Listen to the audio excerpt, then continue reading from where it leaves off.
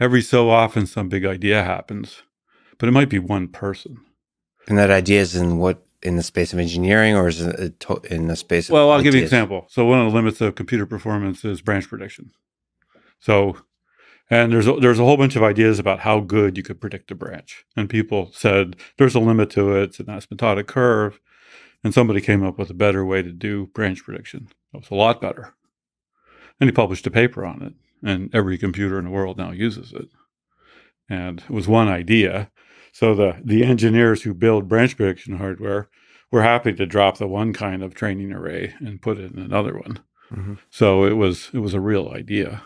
And branch prediction is one of the key problems underlying all of sort of the lowest level of software. It boils down to branch prediction.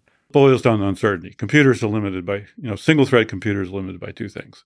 The predictability of the path of the branches and the predictability of the locality of data. So we have predictors that now predict both of those pretty well. Yeah. So memory is, a couple hundred cycles away. Local cache is a couple cycles away. When you're executing fast, virtually all the data has to be in the local cache. So a simple program says, add 1 to every element in an array. It's really easy to see what the stream of data will be. Mm-hmm. But you might have a more complicated program that, says get an element of this array, look at something, make a decision, go get another element. It's kind of random. And you can think that's really unpredictable.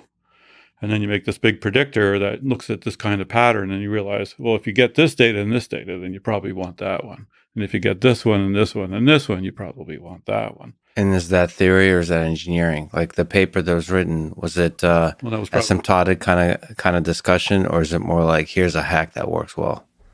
It's a little bit of both. Like there's information theory in it, I think, somewhere. Okay, so it's actually trying to prove. Yeah, but once you know the method, implementing it is an engineering problem.